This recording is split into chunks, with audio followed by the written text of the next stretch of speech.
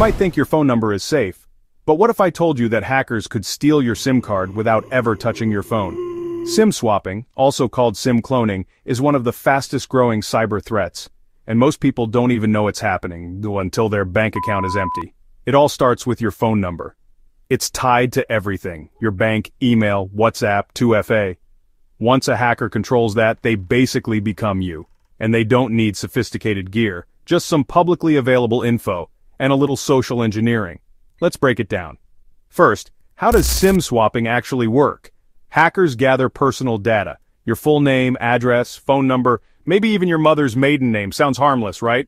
But with a few data points from a phishing email, leaked database, or even your social media bio, they can call your mobile provider and impersonate you. They say they've lost their phone, they've got a new SIM card, and guess what? Most telecom customer service reps don't verify deeply. Within minutes, they transfer your number to the hacker's SIM. Your phone suddenly loses signal. That's not bad coverage, that's game over. Now the attacker receives every call, every text, every 2FA code, while you're scrambling to figure out what just happened. This is how SIM swappers get into Gmail, PayPal, crypto wallets, and even bypass biometric locks if recovery options are tied to the number. One moment of negligence can cost you thousands or your entire online identity. But wait, there's more. Some advanced attackers don't even talk to your carrier. They use SIM cloning tools, like programmable SIM cards, IMSI catchers, or GSM readers, to copy your SIM's data physically. It's less common but far more dangerous. These tools are mostly found on darknet markets or hacker forums, but they're not illegal to own. There are even Android malware apps disguised as games or utilities that silently clone SIM data and send it to remote servers. If this sounds overwhelming, it should, because SIM hijacking isn't just about tech, it's about exploiting people. Social engineering is still the #1 tool in a hacker's kit, and they're getting better every day. So what can you do? First, lock your SIM card.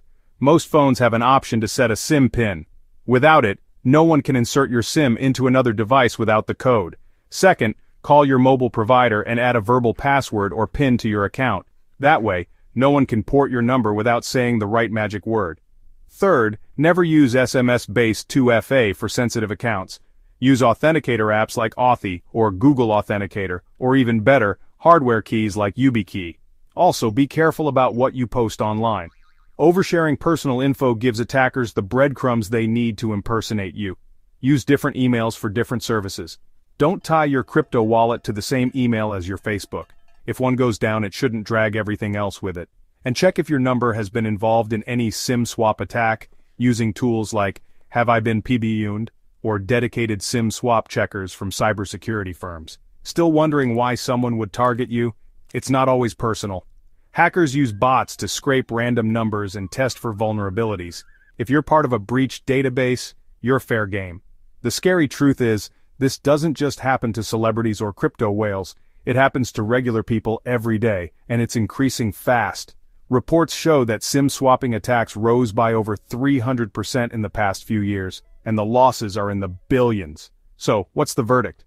If your phone suddenly loses signal without warning, don't just reboot. Take it seriously. Log out of everything, notify your provider, and freeze your accounts. Because in 2025, your phone number isn't just a number, it's the key to your entire digital life.